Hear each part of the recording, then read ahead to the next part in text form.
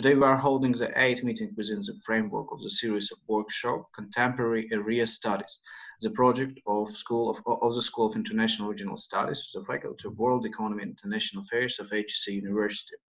Our key speaker today is Dr. Tetsuya Toyoda, Director of the Institute of Asian Studies and Regional Collaboration at Akita International University. Let me thank you to be with us and accepting our invitation, Doctor. And our discussion will be devoted to the COVID-19 and Japan. Actually, the situation in Japan is one of the most interesting because, if I'm not mistaken, Japan's outbreak remains less severe than in hard-hit European countries, but its caseload is one of the Asian highest after China and India, and it's roughly on par with South Korea. There have been 1,071 deaths recorded so far in Japan and 10,751 cases, with the country under a month-long state of emergency, initially covering 7 regions, but now in place of nationwide. But the measures do not prevent people from going out, and many shops and even restaurants remain open, despite the fact that in Moscow and in other countries, in Russia, the situation is different. The government prohibited the work of some social and other facilities. So with us today also will be Dr. Vera Vishnyakova, the head of the School of International Regional Studies of the Faculty of World Economy and International Affairs of the HEC University. Then Dr. Konstantin Korneyev, the Senior Research Fellow at the Center for Japanese Studies at the Institute of Far Eastern Studies of the Russian Academy of Science. Also, Dr. Uliana Strizhak, Associate Professor at the School of Asian Studies and Supervisor of Academic Program Asian and African Studies of the Faculty of World Economy and International Affairs of HEC University. And also Alessia Emelianova, Associate Professor at the Faculty of World Economy and International Affairs of the HEC University. And as I remember, Vera Vishnyakova introduced one more of our expert. It's Dr. Korneyev. Dr. Vishnyakova, the floor is yours now, please. Thank you, Murat. Thank you, everybody. Dear Dr. Tetsuya Toyoda, dear colleagues, friends, and guests of our seminar, first of all, I would like to thank you, to each and every one of you for joining us today. Before we get started, I would like to express my sincere appreciation to Toyoda Sensei, who generously agreed to take part in our seminar to explain the real situation in Japan. And I would like to thank our experts, Dr. Konstantin, Dr. Uliana, Dr. Alessia, for finding the time to join us, and a special guest, Evgeny Kremnev from Irkutsk State University. We know that coronavirus has already changed the world a lot, and now all countries are in the situation of turbulence. All governments of all countries all over the world try to understand the reasons for what is happening and to find the most optimal way to overcome the economic crisis. Today we discuss the situation in Japan. The country is close to us historically and economically.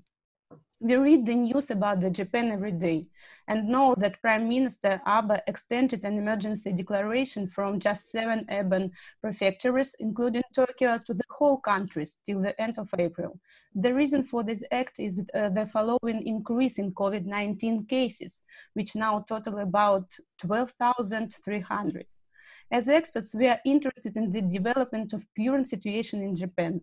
Want to know, would the emergency declaration become a reason for economic collapse in Japan? How the Japanese specialists to assess the damage of canceling the Olympics? Today we try to find the answers of these and lots of other questions with our guest, Dr. Toyoda. Dear Sensei, the floor is yours. Thank you very much. Well, thank you. I'm sorry, I hear some echo here. Yes. Yes. Murat, yes, we can hear you. Yes. Is this better now? Everything is okay. We can hear you. Yes. Okay, I see. Then, thank you very much for the introduction, and thank you so much for kindly inviting me to this very interesting event. So today I'd like to talk about the question of Japan and the COVID-19. So I have prepared this presentation for the Higher School of Economics University, and today is April 23rd, 2020. And I'm Tetsuya Toyoda, Director of the Institute for Asian Studies and Regional Collaboration, Akita International University. And Akita International University has a student exchange agreement with HSE. So every year we receive many students from Moscow and from HSE to our university. So let me start with the situations in Japan. So the situation in Japan. So just briefly, it was on, okay, good. I think this is better. And it was on January 16th, we had the first case. So there was a Japanese citizen who was on a trip in Wuhan, Hubei province, and he contracted the virus in Wuhan, and he developed a fever on January 3rd. And 3 days later, he came back to Japan, and then he was hospitalized on January 10th. And he was in the hospital from January 10th to January 15th for 6 days. And during his hospitalization, he took the PCR test to verify whether he had contracted the novel coronavirus. And it was after he was discharged from the hospital, his infection of the virus was confirmed. So that was the first case.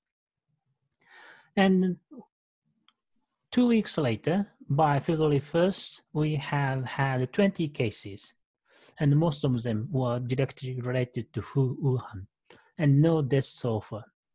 And it was on February 13th, we had the first death. And then by March 1st, we have had 254 cases and 6 deaths. And 1 month later, by April 1st, we have had 2,381 cases and 60 deaths. And it was on April 7th, the Japanese government declared state of emergency in 7 prefectures, including Tokyo, Osaka, and others. And 9 days later, April 16th, the government expanded the scope of application of the state of emergency declaration to all 47 prefectures, including Akita, by the way, asking to reduce people's contacts by 70 to 80%.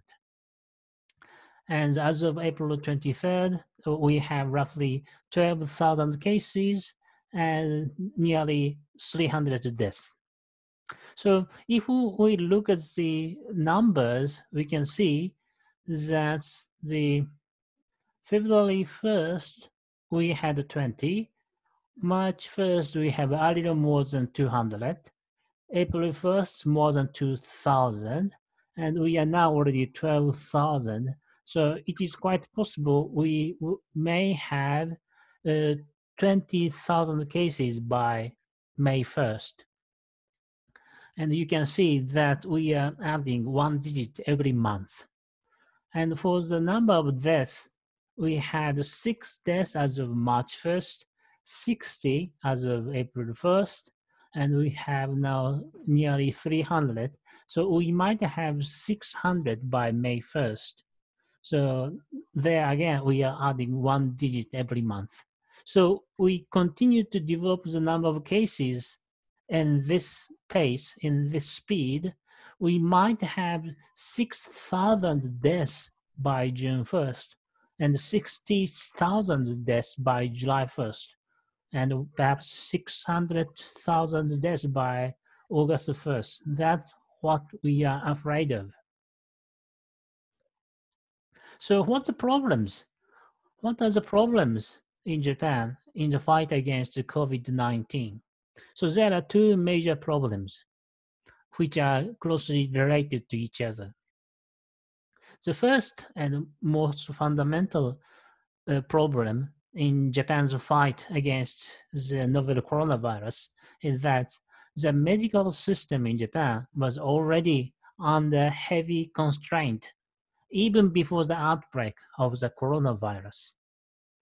Japan is an, aging country. It has a relatively large portion of elderly people. And these people have put so much pressure on the medical system in Japan.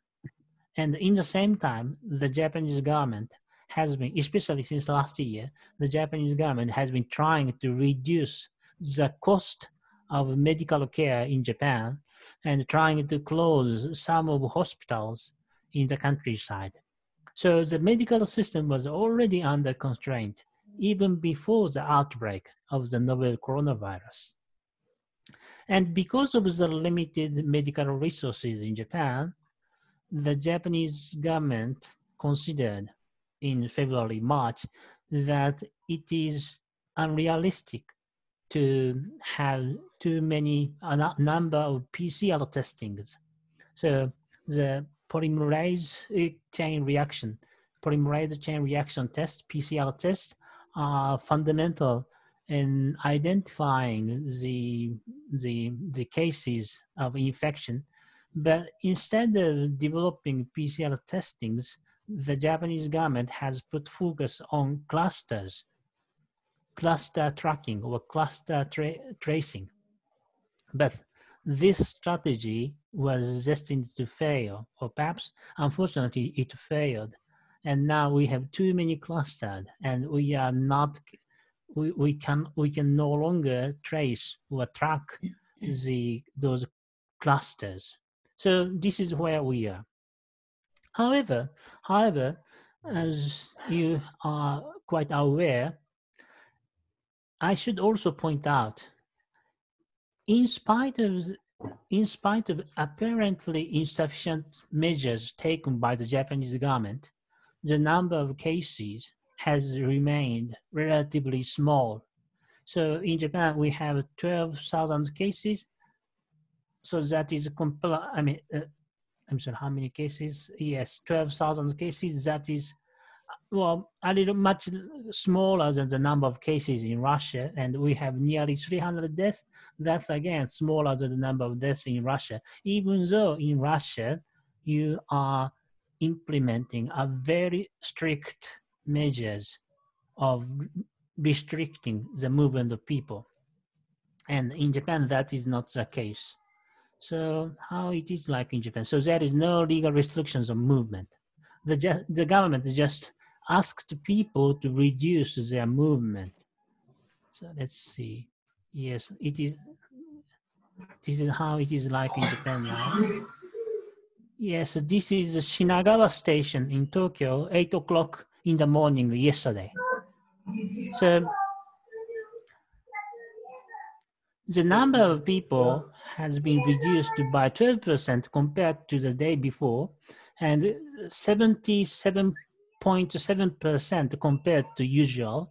So that is a drastic change. So 1/5 of ordinary number of people in the station, but still you can see many people in the station. So there is no legal restrictions on the movement of people, and many people are still commuting to their work. They are still going to work. And then you can, this is Shinjuku station. And in other stations in Tokyo, at Tokyo station, we have 75% less people. At Shinjuku station, 66.4% less people. Shimbashi station, 76. Roppongi station, 68.5% less people. These are all in Tokyo.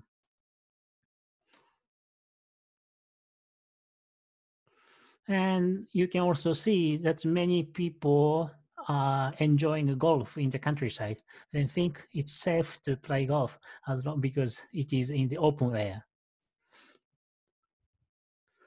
And in other cities, these numbers are the comparison from the day before. So if you compare the number of people yesterday to the number of people the day before, Sapporo Station 5.7% less people, but in Chiba Station we have 2.0% more people, and in Kyoto Station we have 11% more people compared to the day before. So there is no strict restrictions of the movement of people.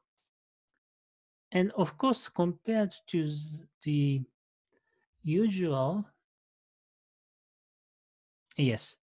So this is a comparison with the number of people moving around in ordinary times. So in Sapporo, at Sapporo Station, we have 52.2% less people. Well, Sapporo is in the northern part of Japan, and Chiba Station, that's close to Tokyo, we have 56.6% less. Kyoto, we have 63.6% less. Tenjin, that's Fukuoka in the western part of Japan, 59.1% less. And Mito, that's in the eastern part of Japan, we have 44% less people. Gifu, that is close to Nagoya, we have 40% less. Only 40% less. Even though the situation is very serious, we have more than half of people compared to usual. And in Umeda, that Osaka, 74% less people. So in big cities, in large cities like Tokyo and Osaka and Kyoto, people are trying to reduce the frequency of contacts. But in other cities, people are not getting that serious yet. So that's the situation in Japan. This is from the TV program yesterday. But even though the very loose restrictions on the movement of people, the situation in Japan are not that bad. And then, yes, I think I should talk about the situations in Tokyo. So because Tokyo is the center of coronavirus infection in Japan. So many cases are in Tokyo, and they are spreading cases from Tokyo to other cities. So as of yesterday, we had 3,439 cases, and you can see the number of cases is skyrocketing like that. But if you look at the number of new cases, yesterday we have confirmed 132 new cases, but on April 10th, April 16th, the number of new cases reached nearly 200.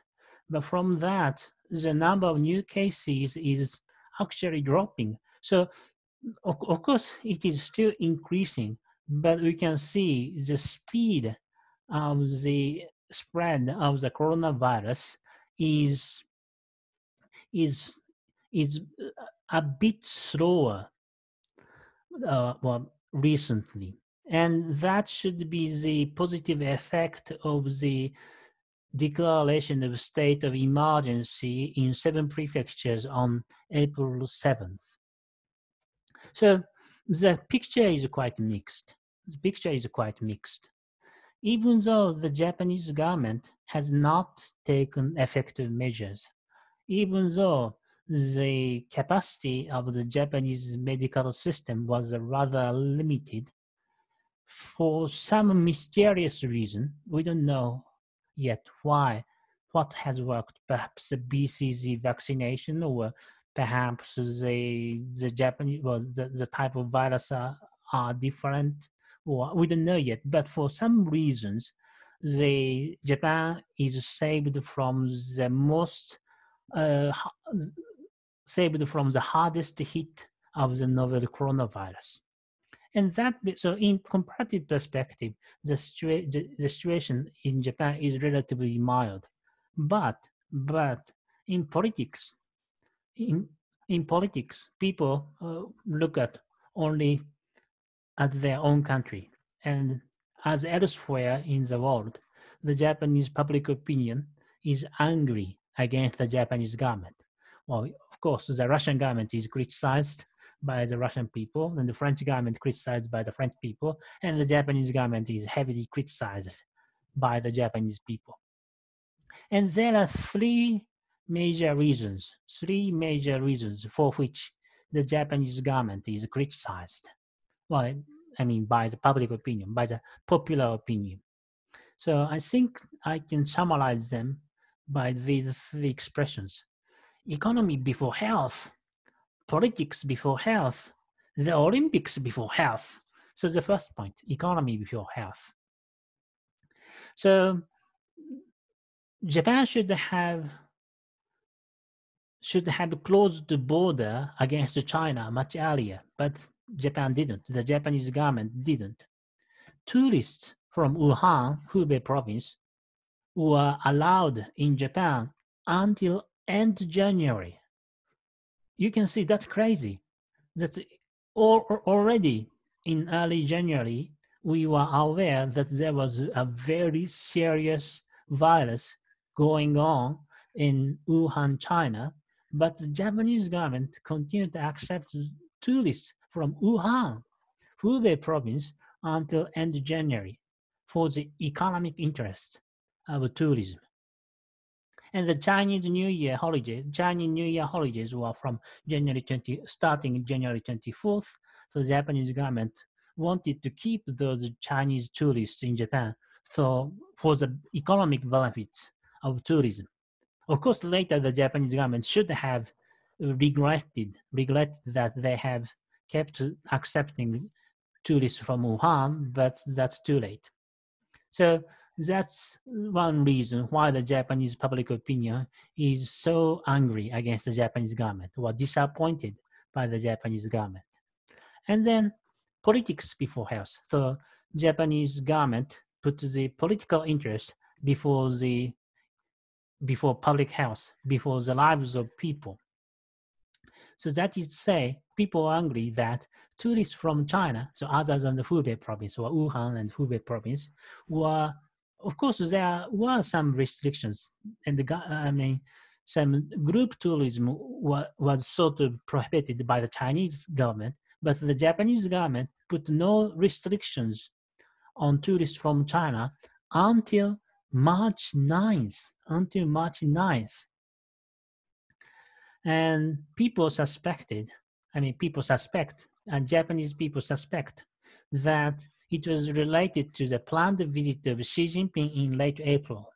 So Chinese President Xi Jinping was expected to visit Japan in late April. And the Prime Minister Abe wanted to keep that visit as a very important political event. So he did not want to cancel that visit. And of course, the visit was finally canceled on March 5th. So after the visit was canceled on March 5th, the Japanese government declared on March 7th that there should be restrictions on Chinese tourists. So many people in Japan think that there is an obvious link between the Abe Shinzo's Prime Minister Abe's wish to welcome Xi Jinping in Japan and the government's inaction against the Chinese tourists until March 9th. Finally, and this is also quite political, that's the Olympics before health. The number of PCR, so I have said that it was mostly because of the limitation of resources, medical resources in Japan, that the number of PCR tests was very limited. But according to popular understanding, the number of PCR tests has been very limited, presumably, suspectedly, for the apparent downplaying of the crisis. So according to the public opinion, according to popular understanding, this is a kind of conspiracy theory, but many people believe that.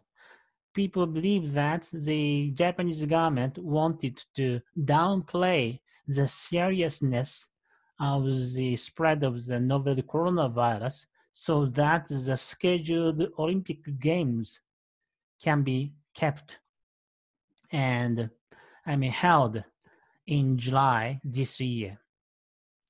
So people believe that the limited number of PCR tests is limited to the issue of the Olympics Games in July. And of course, the Olympic Games were announced to be postponed to next year on March 24th. So after that announcement made on March 24th, according to the Japanese understanding, according to popular understanding, the number of PCR tests suddenly increased. So many people believe that the Abe Shinzo wanted to keep the Olympic Games, and that was the reason he didn't take it serious, the threat of the novel coronavirus.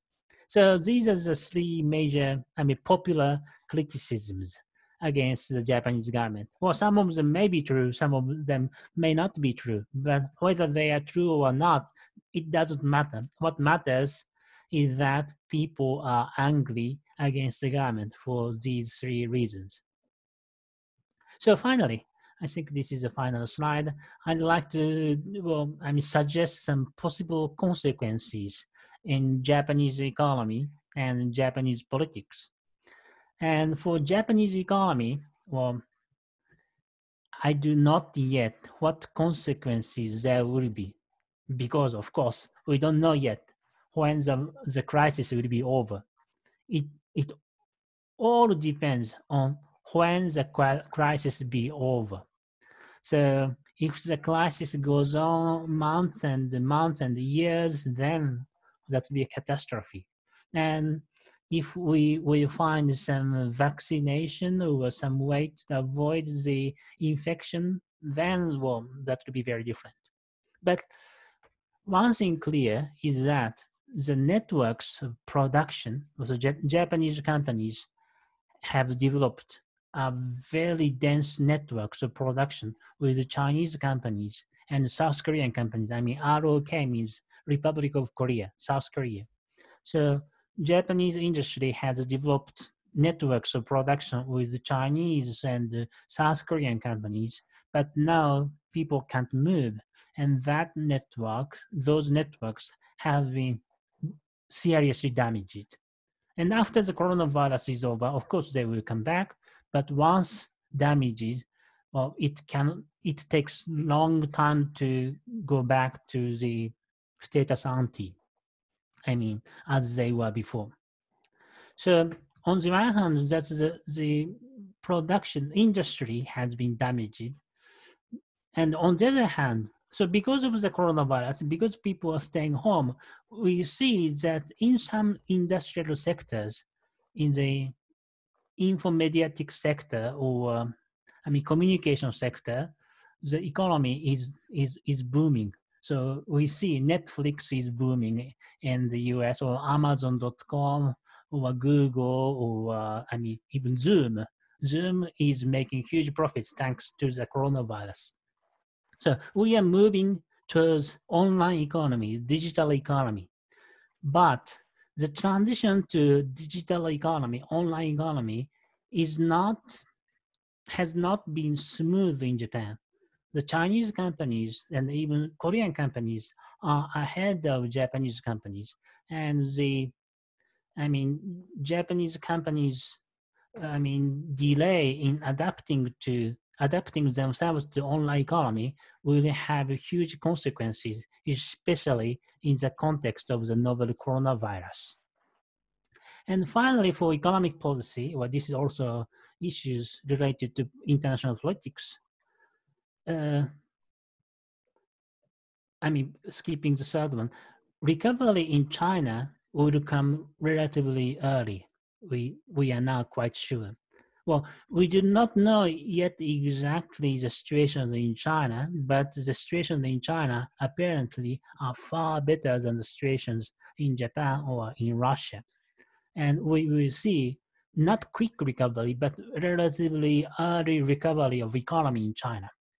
So for Abe Shinzo, it is important to re-establish or reconsolidate the economic ties between China and Japan. So I expect to see some Sino-Japanese rapprochement after the economic crisis due to the coronavirus. And I'm sorry, coming back to the third point, it is very important to know that Prime Minister Abe's end of term as the LDP president, LDP, Liberal Democratic Party, that's the leading party in Japan. So he is the prime minister because he's the president of that leading party, and the end of term as the LDP presidency comes to end in September 2021. So, well, we still have more than 1 year, but Abe Shinzo is thinking about how to end his career as a prime minister. Of course, there should be some challenges. There may be some challenges to Prime Minister Abe's leadership, but so far, I think Prime Minister Abe's position is quite solid in the government and also in the party. Of course, there is a controversy over the Olympics Games. So Olympics Games are postponed just by 1 year, and many people say that it should be just cancelled or postponed by 2 years. Unrealistic to have the Olympic Games next year, blah, blah, blah. But I think that Prime Minister Abe can survive these challenges, and perhaps he can come to the end of his presidency next year. Well, perhaps Prime Minister Abe feeling threatened to early his career a little earlier than expected. Prime Minister Abe is now trying to, well, that's what I guess, that I imagine. Prime Minister Abe is trying to find a way to portray himself as a great leader, as a wartime leader. So this is war against the novel coronavirus. And he's perhaps in search for legacies to leave in history. And one idea is to have reconciliation with China. And by the way, another idea was the conclusion of peace treaty with Russia, which has become very, very difficult recently. And perhaps he's still thinking of the possibility of the revision of the constitution or something else. And I think, again, this is just what I guess, but let me open this.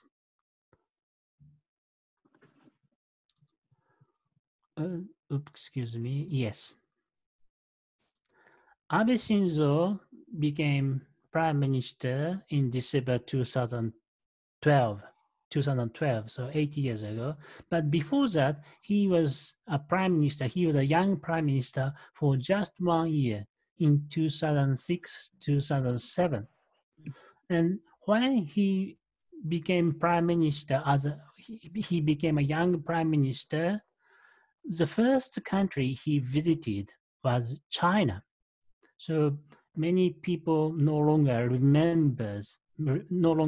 do not remember that, but Prime Minister Abe was a very pro-China, Sinophile prime minister when he became prime minister on September 27th, 2006. And the first country he visited was China. And in China, he issued a joint statement with President Hu Jintao. And there is one phrase very interesting. Sorry, where is that? Yes. Yes. So paragraph 5. So this is a joint statement he made with the Chinese president. The Japanese side emphasized. I'm sorry, this is a bit small. Yes, I think now you can read it. The Japanese side emphasized that Japan, more than 60 years after the war, has been consistently following the path of a peaceful country and would continue to follow this path.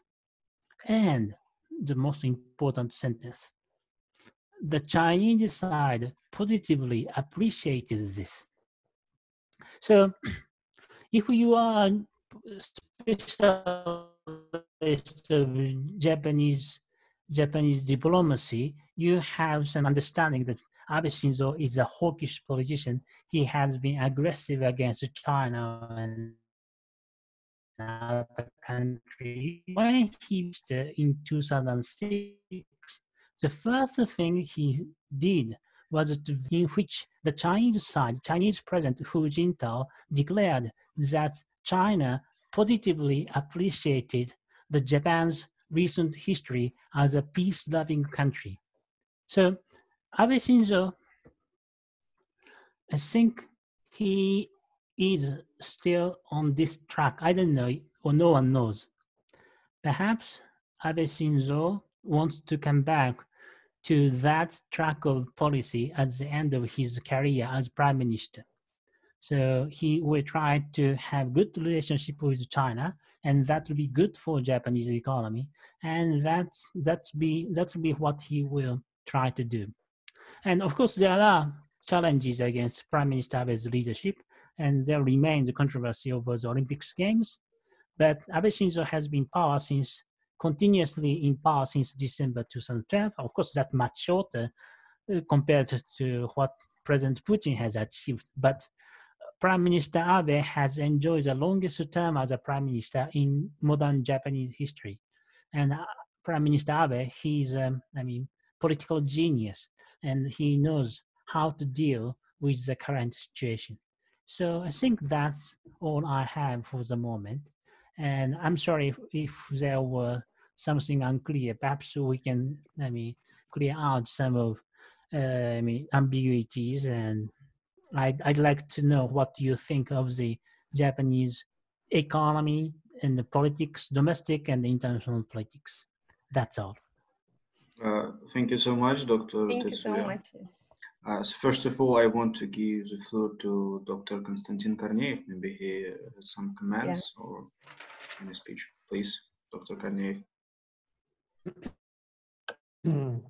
Okay, thank you.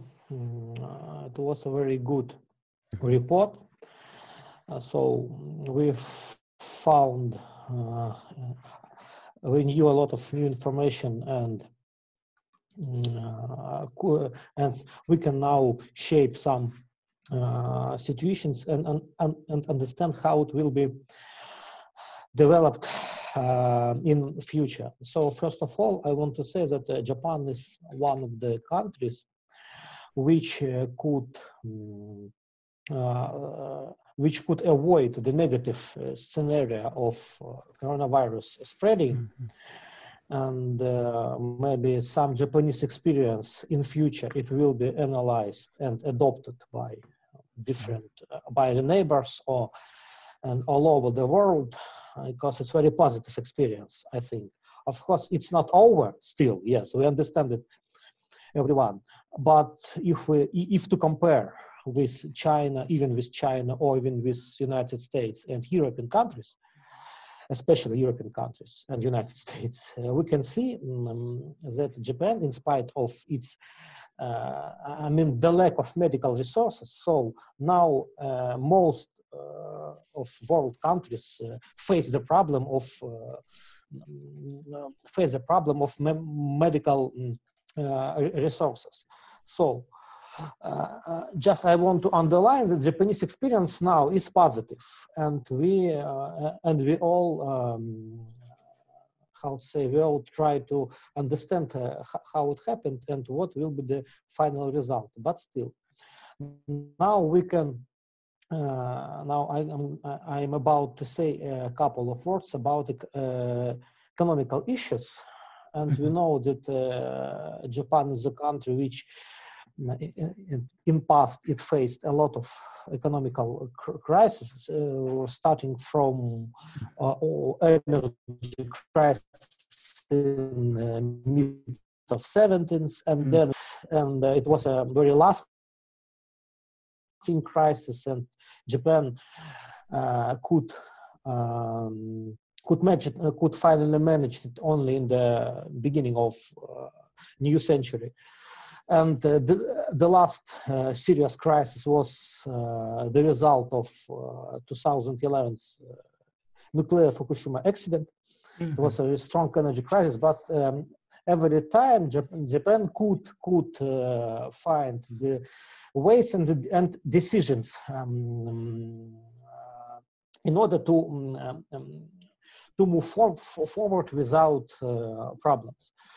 But now the International Monetary Funds and the forecast of International Monetary Funds and World Bank, they underline that the decrease of world GDP will be maybe 5 or 6%, and Japanese one maybe 3 or 4%, something like this. And there are a lot of tools, but one of the main tools, one of the main instruments is the policy of quantitative easing.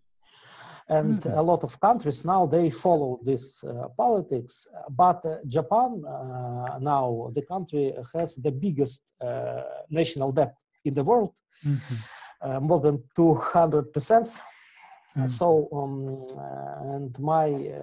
and it seriously restrict Japanese government in tools they can use to struggle the economic crisis.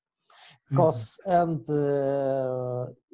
for example, Russia and some European countries, they now trying to increase the national debt. They're trying to find some money on the state, special state obligations, yeah. But and my question is like this: which methods or tools can Japanese government use? Of course, in the financial sector, because Japan, like an export-oriented country, it depends on the international markets very much. I mean, the decrease of international markets will follow the decrease of production of different high technology goods in Japan. They have industries and computers and so on. So if we speak about the restricted possibilities of quantitative easing policy, which measures are now in the top of discussion in Japan, how to fight, how to struggle this economic crisis. Okay, thank you. Okay, thank you very much. Yes. Okay, my turn. Toyoda Sensei, yeah. Yes, well, I'm not an economist, so it is very difficult to say anything meaningful. But my understanding is that, well, the IMF, of course, published their, their perspective, their report. Well, that's their job. But 5% less or 3% less, well, we don't know yet. It all depends on when the crisis will be over. If the crisis will be over in 2 months, there will be not much damage. And if it continues like 6 months or 1 year, there will be 20% less, 30% less. So we don't know yet. So about the Japanese economy as an export-dependent economy, well, the Japanese economy is now becoming perhaps less dependent on export than before. And then compared to countries like South Korea, Japan, well, the vehicle for economic development for the Japanese economy is more the domestic consumption than the export. Of course, the export remains very important, but it is less important for Japan than for countries like South Korea. Then for the exports, well, in order to keep Japanese economy going, I think Abe Shinzo was right. I don't know yet. I have not talked directly with Prime Minister Abe, but I think that's what Prime Minister Abe is thinking. It is very important to keep economic relations with China.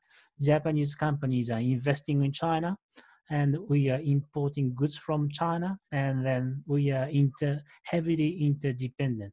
And in order to recover early from the crisis, we need to reconsolidate, reinforce the economic relations with China. So that's about the maybe export policy for Japan, and about the quantitative easing. And here, this is my pure guess about quantitative easing.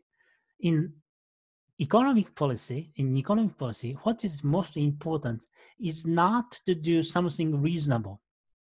The most important thing in economic policy is not to do something reasonable, but the most important thing to do something together with other countries.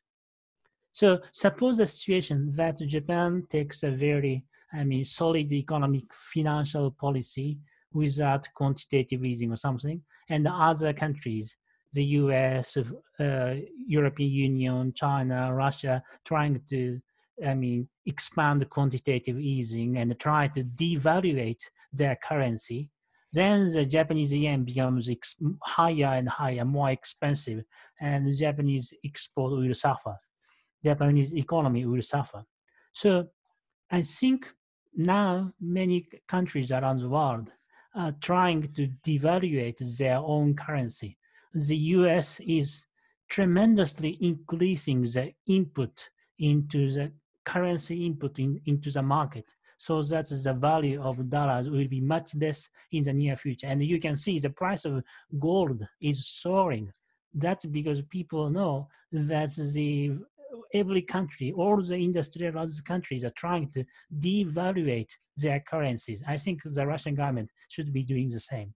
So now the Japanese government is trying to do the same thing as other countries are doing. Now, I think that's the Japanese government has not yet developed a very sophisticated economic policy yet, because we don't know yet when we will have the end of the coronavirus crisis. But about the currency policy, and I think that's where we are. Yeah, thank you very much. Thank you, Toyoda-sensei. And I want to give the floor to Olesya Emelianova. Olesya-sensei, she's an expert of Japanese. Sorry, here is Alisa.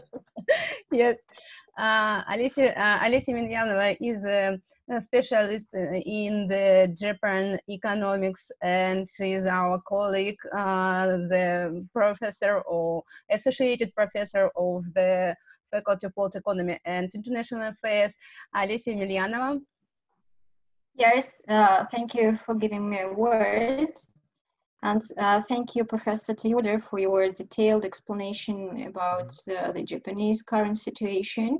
It is really very interesting for us. So, and Professor Toyoda said that all people, they really criticize their governments nowadays. Yes. And so it is quite, on the one hand, reasonable. I mean, reasonable for people. But at the same time, we realize that the international situation is quite unexpected, and so it was unpredictable. And thus, it is quite easy to understand that there would be made probably a lot of mistakes on the way of going out of this crisis situation. And and in case of Japan, I want to say that I see that the Japanese position is quite strong, facing such unpredictable challenges, just because probably Japan is one of the countries which faced the natural disasters much more often than others. And so it practiced much more to cope with these situations. And we could see that even the last one, probably one of the biggest one, the nuclear disaster which happened in 2011, of course, each time when Japan faces such difficulties, such challenges, it seems that the Japanese government is not probably quick enough to make the steps to cope with the situation, but at the same time, it managed to accumulate quite a huge experience in such cases. And I think that this time it can help Japan in the future to go out of it probably quicker than for the rest of the world. So, and I also, from the economic point of view, I want to add that Japan really faced quite a range of crises, and every time we saw that Japanese government, which probably opposite to the rest of the world, especially to the Western countries, so it used state-led instruments quite a lot. And usually it helped to cope with the economic difficult situations quite in a short period of time. I think that all this experience will help again Japan to cope with the current situation in future. And we see really that the international networks they will be destroyed, and as we realize, it will be not just for a couple of months, but we will face this situation and we will stay with it quite for a long period of time. Mm-hmm. And again, I think that in this situation, the experience of inward-looking strategy of the developing strategy of the economy can help Japan to cope with it again. And so it's probably a bit different parts, but again, facing the difficult situations, the natural disasters quite often, so not only the Japanese government, but also the Japanese society got used to managing with such situations. I think it will help. And I would like to know the Professor Toyoda's opinion about it. How do you think? So, do you think that this accumulated experience will be useful for Japan in the current situation and with coping the economic problems which the whole world will face? Mm-hmm. And the second question, if you have an opinion about it, so. Japan has started to develop the strategy, as we know it, Society 5.0. And how do you think the current situation will influence to the developing of the strategy? Mm-hmm. Thank you. Thank you very much. Thank you very much for very interesting two questions. So first about the Japanese experience. Well, I think the situations in Japan are less severe, less serious than in other countries, but I'm not sure whether it was due to the quality of the Japanese society or Japanese government or Japanese people. I think it was related to some incidental elements which we don't know yet. And then So the Japanese experience, well, if we can learn from something, I think we can learn more from the Chinese experience of strict restrictions of movement, or the Australian strategy. Well, Australia has been also very successful in limiting the number of victims, or the South Korean strategy.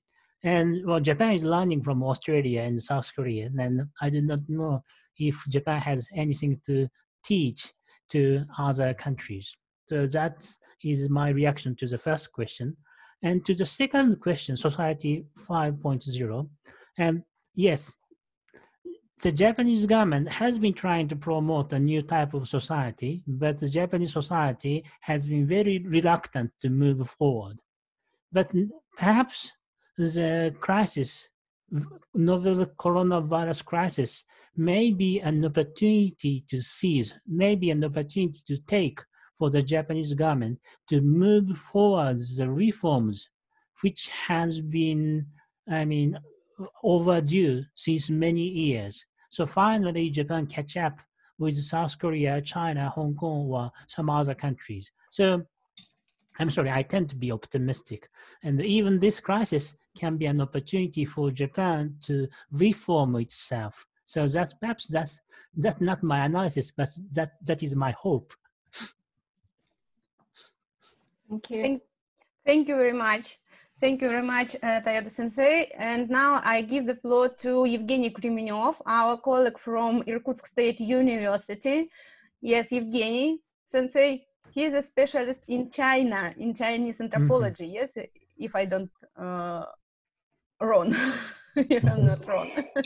Thank you very much, dear Toyoda Sensei. Thank you for your report. It was very interesting. It was very useful for us. Yes, my specialization is China, but still I also study Asia Pacific. So Japan's situation is very interesting, and I would like to know your opinion about regionalization and how the situation with the virus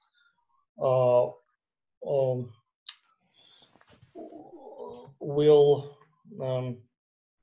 influence the regionalization in the whole world and in Japan also, because we know that the government of different countries and in Japan too criticized by people, and we know that the situation in different regions of different countries with virus is different. So how do you think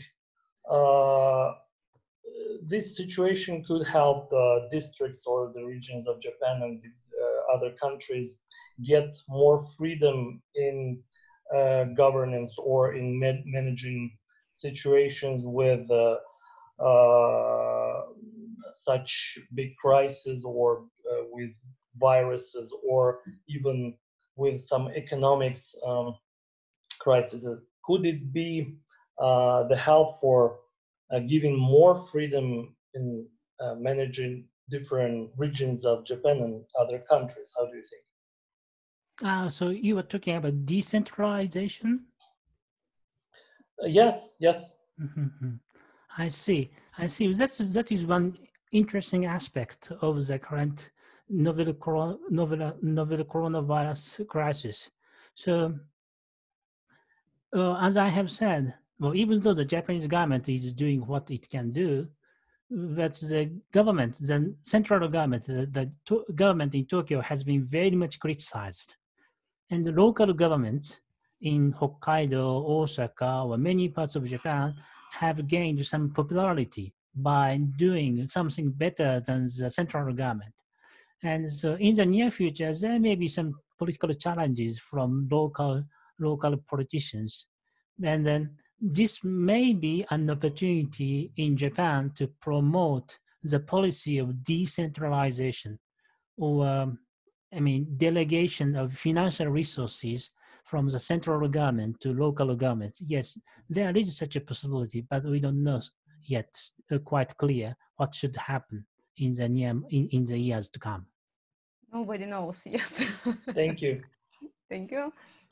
So thank you so much for your questions, dear experts, and for your lecture, Dr. Toyoda. I think now it's time to move to our participants. Maybe they have some questions. As I remind you, at the beginning, I said that you can use our chat to ask questions, or maybe raise your hand. I'm sorry.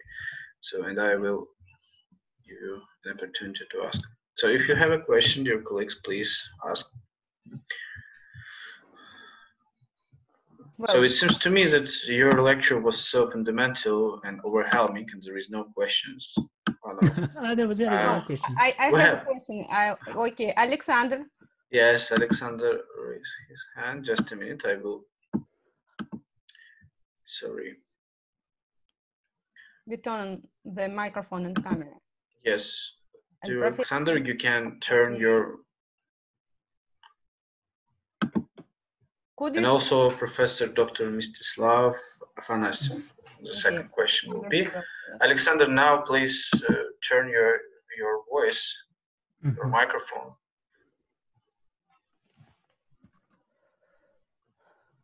Alexander, could you turn your voice, microphone, and camera? Okay. So I think now we will give the floor to Dr. Mstislav Afanasyev, and after that to Alexander. Okay. Here is the question in chat. Yeah. Yes. Professor Afanasyev, welcome, please. Yeah. The floor is yours. Thanks a lot, Toyoda-san, for your presentation. I have one short question about the economic policy of Japanese government. Did the Japanese government presented a special economic strategy during this current sanitary crisis?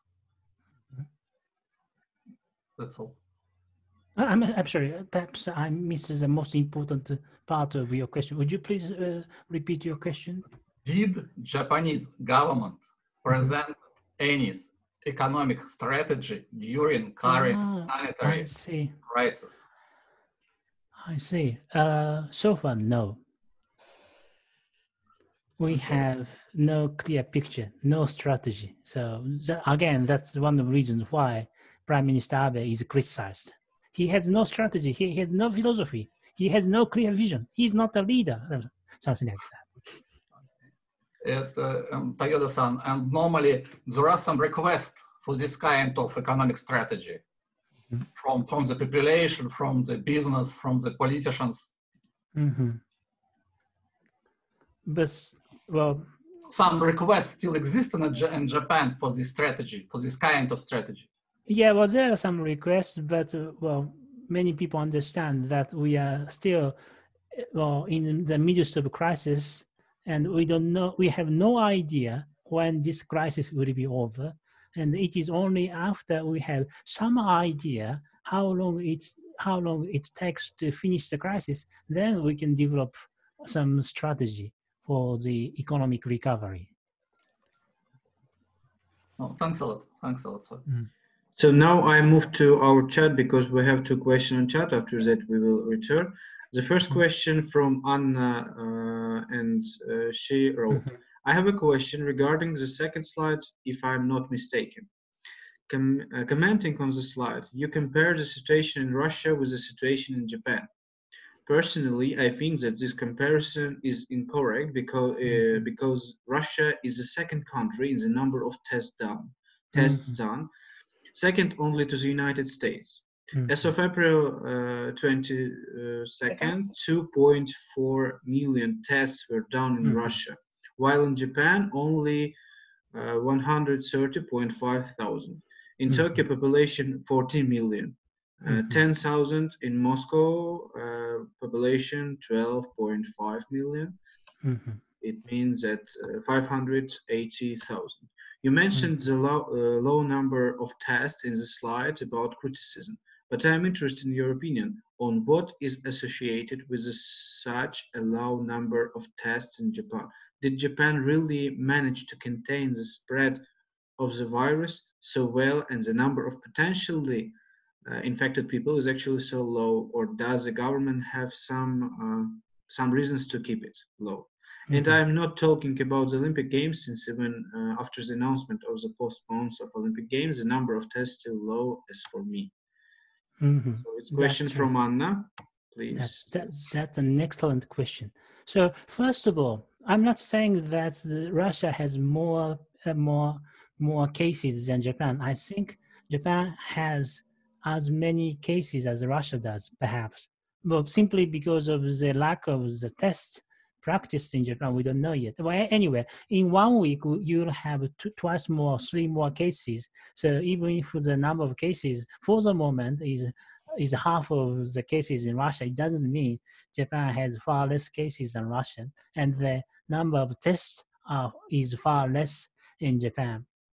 But what I was saying is that, so the number of cases in Japan is comparable to the cases in Russia, even though Japan has not practiced any serious measures, any strict measures against the spread of the coronavirus.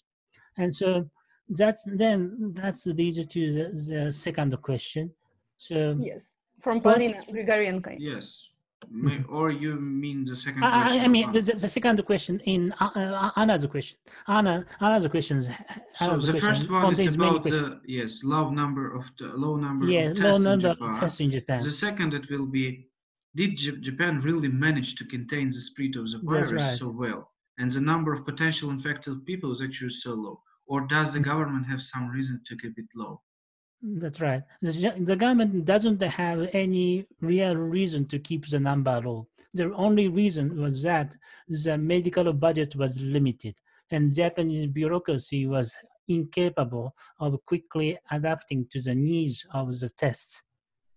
So now, since 2 or 3 days, since a couple of days, the Japanese government is trying to increase the number of tests with the cooperation of the Doctors Association in Japan. So that's what.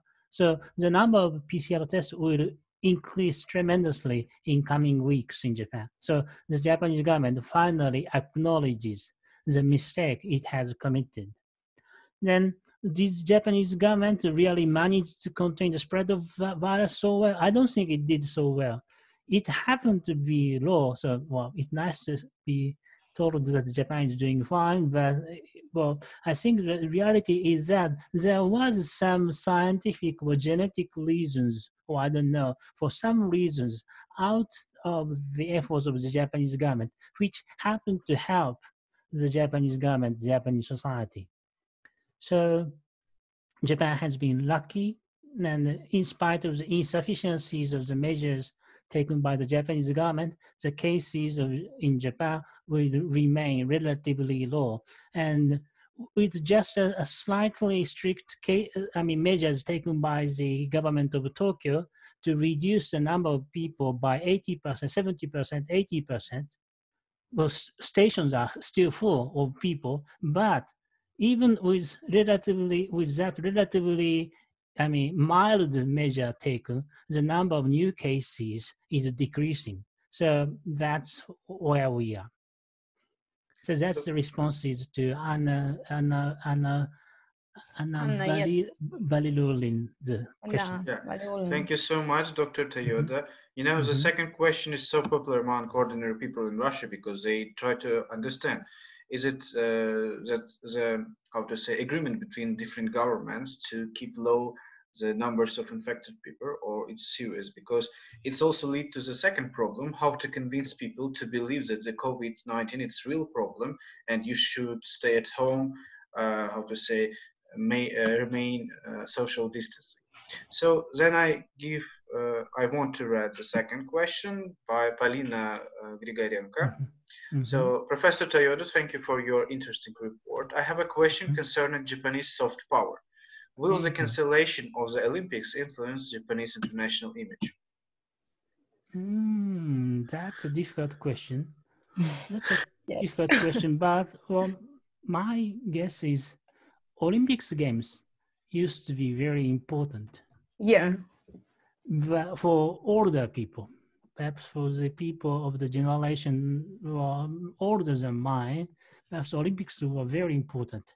And it was a tragedy that the Moscow Olympic was boycotted by the West in 1984, and the Los Angeles Olympic was boycotted by the Soviets and so forth. So Olympics games used to be very important, but for younger generation people, it is not that important. Perhaps the World Cup of football may be more important than Olympic Games.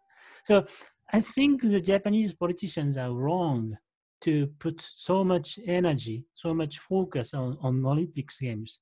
And the younger generation, not only in Japan, but also in Russia, in France, in Germany, China, elsewhere, are now less interested in Olympics Games.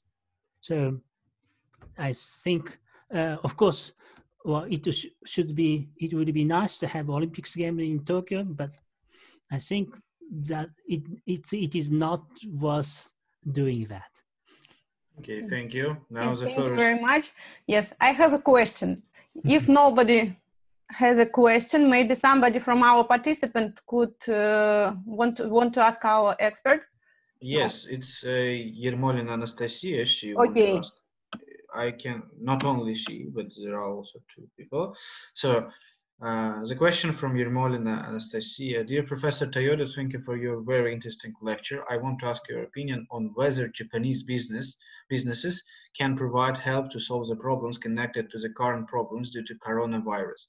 Is there enough capacity for businesses in Japan to help government and the country in terms of, for example, logistics solutions or organizational framework? It's an interesting question. You may help the Japanese government. Yes, how businesses Yeah. have enough capacity to help to government, as I understand. Yeah, I think they have plenty of capacity left. So now the Abe Shinzo, Prime Minister Abe, is trying to have more and more meetings with business people and get support from Japanese companies. And Japanese companies take this opportunity as a sort of advertisement, so they can make social contribution and help the government and help the nation. And I think Japanese businesses have plenty of capacity to help the Japanese government. Okay, thank you. Now I give the floor to Vera Vladimirovna Vishnikova. Yes. She has a question. Thank you. Please, Vera Vladimirovna. Toyoda-sensei, I'm a specialist in Korea, in South Korea especially, yes. That's why it's if we look at the situation from the point of view of South Korea, it's a very difficult situation in Japan. But if you look from the Moscow, yes, it's not so bad, because the figure says this. Figures say it and show us this. But I have maybe some political question, if you don't mind. Security treaty between Japan and the USA has been always defined as a cornerstone of the relations of your countries. Will COVID-19 change somehow this configuration? What do you think about this? Yes, I have not established any clear opinion there, but I'm afraid it does. I'm afraid it does because the US influence in East Asia is declining, especially after the coronavirus crisis. And China is presenting itself as a reliable actor in East Asia, while the US is losing its influence and authority. And the direct outcome of this change is that now the Chinese Navy is becoming restless in expanding their activities. So you have seen recently, Chinese Navy is expanding their activities in South China Sea. So what is happening in China is that the Chinese government is no longer holds the Navy in its books, and the Navy is trying to expand. Well, that's what happened in Japanese army in the 1930s, and I think something similar is happening with the Chinese Navy now. So we are all aware of that. So the Japanese government and Chinese government somewhat working together to contain the Chinese Navy. I mean, that's a bit too simplistic as a presentation, but the Japanese government, Japanese leaders have a very deep understanding of political situations in China. And they are not afraid of the Chinese Communist Party, but they are afraid of the Chinese Navy.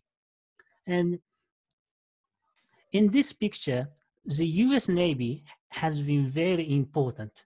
The US Navy, the 7th Fleet of the US Navy has been the linchpin, has been the, pressure stone in Southeast Asia. But the 7th Fleet, they have developed the crisis of the coronavirus. And that's almost, caricature. That's quite symbolic of the fall of the authority of the 7th Fleet of the US Navy. So that should seriously affect the security relations in East Asia. And the most serious victim of this change is South Korea. South Korea's security, in fact, depends on the US, but South Korea economically depends on China, and its position has been always very delicate. And now, no one is no longer reliable. And China and Japan are sort of colluding, working, helping each other. But South Korea is isolated. The relations between South Korea and China have become very sour, very difficult these months, while relations between China and Japan have been steadily improving. So South Korea is surrounded by crazy northern brothers, and surrounded by dangerous three tigers, Russia, China, and Japan. And I think South Korea is the one who suffers most of this crisis. And this sense of crisis is shared by South Korean public opinion. And I think that is one of the reasons why in the recent elections in South Korea, the leading party had a landslide victory because they are now living the time of crisis. Yes, thank you very much. Yes, so we are worried about the South Korea as a specialist, and if you know, as you know, the Korean proverb, when the whale struggle or fight, the shrimp's back are cracking or cracks. Yes, and I think that this is the same situation which we can see between the USA and China and South Korean cooperation. Yes, thank you very much. And we have one more question. We have a lot of questions. I'm so sorry, Verbazina, you may be missed. Now I want to give the floor to Alexander. He finally with us. I'm turn on your microphone. Dr. Alexander, please ask your question. Okay, thank you. Thank you very much for the lecture, this event. My question is about the Japanese style of their state emergency. I understand that, like with earthquakes, floods, during the state emergency, measures are recommended measures. Can you explain, like stay at home, go online for businesses, can you explain to us or to me what is recommended, what is voluntary, what is mandatory, what is punishable by law? Thank you. In Japan, among the measures against the coronavirus, almost nothing is punishable. There are no laws to enforce public hygiene, public sanitary measures.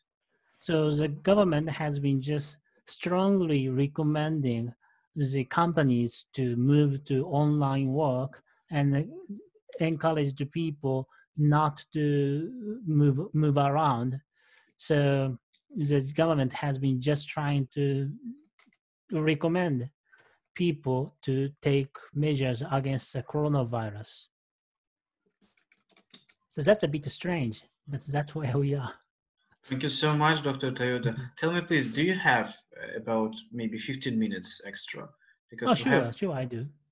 We have 3 more questions, and I'm so sorry to other participants, and I think it will be the last one. So, maybe, yes, only question, yes? One question or 3 questions? No, only question, not the comments, but the question. Yes, it's only about the question. So I would like to, it's question from Yasushi. I would like to ask you whether Japan also should take stricter methods in future crises, or it is still worth keeping these mild law systems. That's a difficult question. And well, personally, I prefer stricter measures and finish this crisis as early as possible. And myself, I have been locking myself up in this room, in this my flat, for more than 4 weeks, and I'm alone in this flat, so I'm in complete isolation. But I'm rather exceptional in Japan. I mean, many people in Japan take this more lightly, less seriously, and as I have So the situations are moving on, but the recent thing is that after the emergency declaration on April 7th, the situations in Tokyo are improving. The situations in Tokyo are improving. Then it will be very difficult for the government to step up the measures to enforce the restrictions. I think if the government is serious, they can ask the parliament to adopt a new law to enforce strict measures on the population, but we are not there yet. So I think we should, but I expect they don't. Okay, so the second question from Ekaterina Vasyonova is, I have a question regarding the domestic implications of the pandemic. As you said, Shinzo Abe cabinet now is a highly criticized. Have the opposition parties become more influential, and is there any threat to the LDP political leadership due to current situation? Mhm.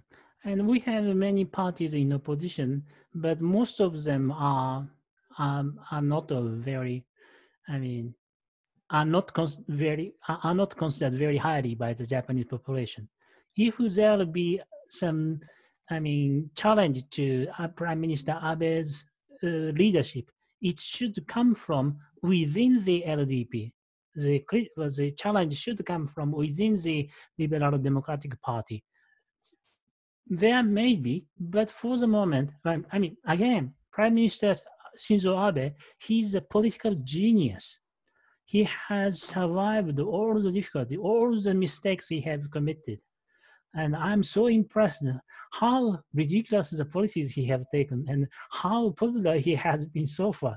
And he has enjoyed the longest term as the prime minister. So I think as a political genius, he will continue to serve as a prime minister until the end of his term September next year. So that's my prediction. Okay, thank you so much. We also have a question from Anna Valoshina. This is a similar question which I want to ask you at the end. Mm-hmm. So I would like to ask about the changes in international balance of powers that could be expected in the aftermath of the COVID-19 outbreak. In your opinion, what are the possibilities of seeing more confident and assertive China on the world stage? How might the perception of China by other powers be changed due to these events? And I want to add how it will affect on globalization, how this COVID-19 situation will affect to globalization, please. I see. So, again, this is just my personal guess. I have no proof to predict what Prime Minister Abe will do, but it is everyone's tendency to stick to your initial idea. So at the age of 60, I think 65 or so, he will stick to his initial idea. When he became prime minister in 2006, he wanted to establish himself as a peacemaker in East Asia and establish a close relationship between China and Japan. I think 14 years later, he's coming back to his original idea. Well, he has been trying to, improve relationship with North Korea. He has tried to conclude a peace treaty with Russia. He has made all sorts of efforts. But after all those things, finally he came back to his original idea. Well, by establishing China and Japan as solid partners in East Asia, I can put my name in the history book. So I think that's what Prime Minister Abe is thinking.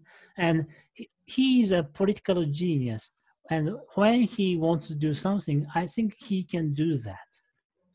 So thank you so much. And the last question, I'm so sorry, it's from Maria Bratchikova. Dear Professor Toyoda, do Japanese able to stay at home by their own desire? Also, do they realize that it's necessary or not? General opinion in society. Are Japanese afraid of the virus, or they do not so concerned? I see. Well, it depends. Most of people are very afraid of the virus, but in every country, a certain number of people are not afraid of it. Or same thing in Russia and same thing in Japan. So if those measures are not enforced, those minority of people remain outside. That's what is happening in Japan. Mm-hmm. So yes, there are a number of people who remain outside unless the government should take some strict measures. And I predict that the Japanese government will not take strict measures. Okay, thank you. Professor Toyoda, yes. Before to sum up, I want to ask you, please, could you, in one sentence, explain how this situation COVID, because I can't realize from your before answer, how this will affect to globalization? It will change, yes, or maybe it will be question. Yeah, maybe it will be the end of globalization, and we will face with some new tendency in world order, in world economy. Maybe. What do you think about this? So brief, please. What is the future of globalization? I see globalization after the COVID-19 crisis. Yeah. People will, I mean, give me 1 minute. Okay. People, I mean, so to put it simple, there are two levels of people in every society. There are elites and ordinary people. And the elites, they are fluent in English, they travel abroad and they enjoy international things and they take benefits from the globalization. And they are the promoters and the college educates. They are the promoters of the globalization and the globalism. But there is a large portion of society who think globalization is against their interests. And the COVID-19 finally made the elite, finally made the upper class of people realize that the anti-globalization sentiment had some good reasons. So after the coronavirus crisis, the understanding from the political leaders or business leaders, political leaders will develop about the negative sentiment towards globalization, then we can better deal with the globalization, which is necessary in any way. So I'm sorry, I'm very optimistic. So I tended to come down to something very optimistic and perspective. Okay, it's good to hear. Now I think it's time to sum up. First of all, let me thank you for your overwhelming speech. It was really great and so amazing.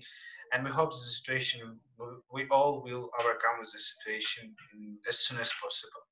So, and I want to really say thank you for your time, for coming and talking with us.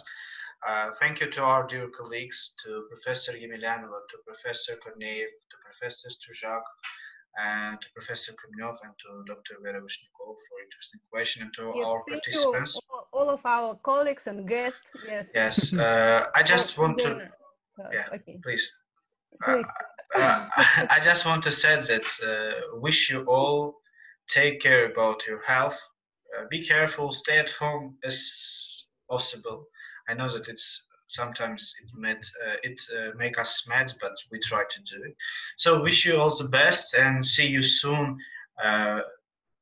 Actually, at 28th of April, we will talk with our dear expert from India, Dr. Samir Sarab. He will talk about the international effect, about effect of COVID-19 to world order and international relations.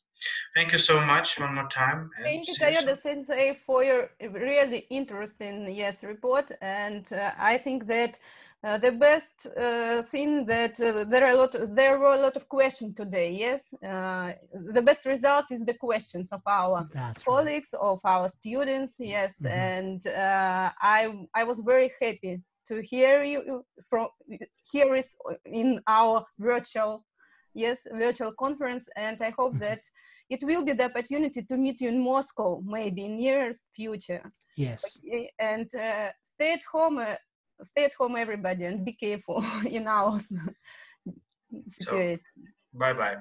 Bye-bye. Okay. Thank you very much. Thank you. Bye-bye.